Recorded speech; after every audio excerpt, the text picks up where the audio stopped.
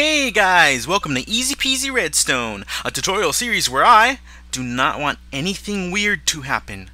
No funny business, I just want a normal intro, please. We're good?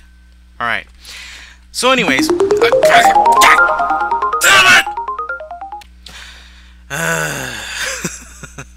Alright, so, what are we making today? Today we're making a lamp block update detector, or lamp bud for short. What does it do? Pretty much what the name implies, okay? This redstone lamp here will detect any block update that happens right next to it, okay? Any block update. There you go. Now, you can turn this into a T-bud as well, but a little more on that later. For now, let's build this thing. Okay, so let's go. And I lied. One more thing before I continue, because this is really important, okay? This design right here that you're looking at belongs to XRush 101. All right. When I saw this, I immediately thought of my kinda underground T-bud, because it basically works the same way, except that he had the brilliant idea of using a detector rail to divert the wiring, as opposed to how I did it. This, okay, it makes it one less short. That's awesome. Okay, and second of all, because this is very similar to my kinda underground T-bud, it sort of gave me the idea to make this a little bit more lightweight and actually one less long. So that's what I'm going to show you how to make. But you know, we got to give credit to XRush, because he came up with this. And second of all, you know, seriously guys, go to his channel, check out his stuff. He has a lot of great stuff, and I don't understand. He only has 355 subscribers. I don't know why. He should have a lot more. So please, really, go check out his channel, and you will not be disappointed if you see his other videos. So anyway, big credit to him, because he gave me the idea of using this to redirect the wiring.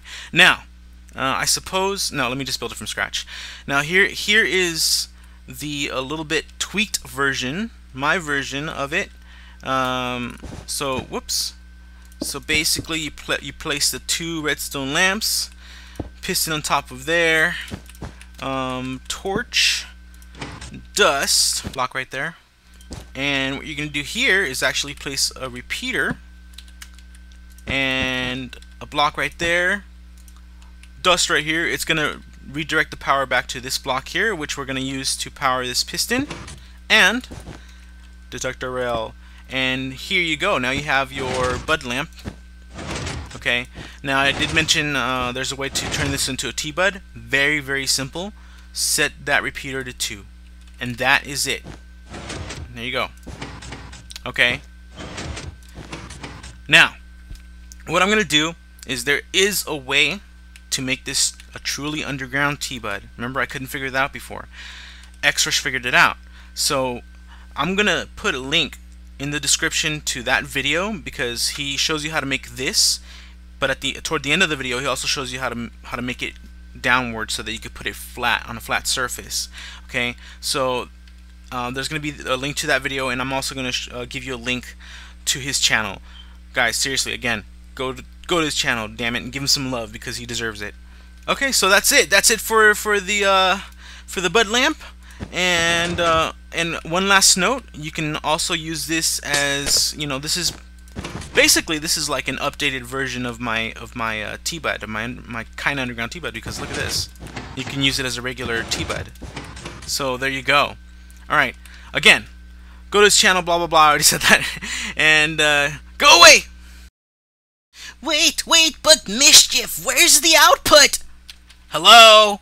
Hello? Anybody home? Think, McFly, think! Come on! There you go. Alright. Happy?